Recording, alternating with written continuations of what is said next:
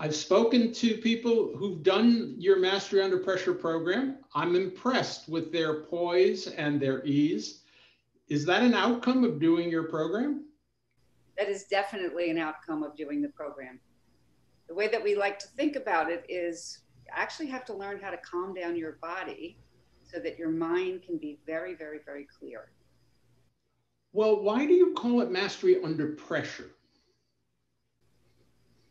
We talk about stress and we talk about pressure, and people sometimes get them a little bit confused.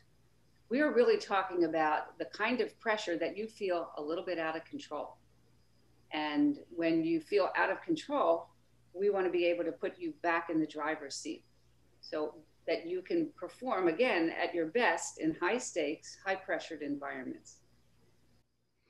So you think, would you say that Mastery Under Pressure is an individual program?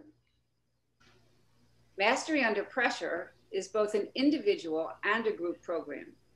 We start with the individual and what goes on between your ears, between you, and then you take that person into your environment. So when you have an entire team that is trained in the same way, you're all speaking the same language, and it is very powerful. That's terrific.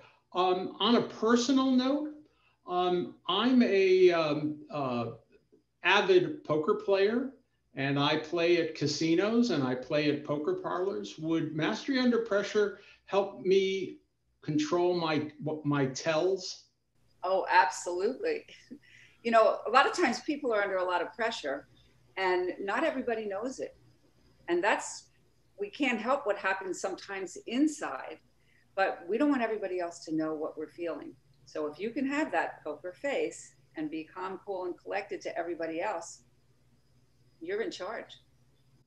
So Mastery Under Pressure is really Mastery Under Poker, is what you're saying. That sounds like a new logo for us.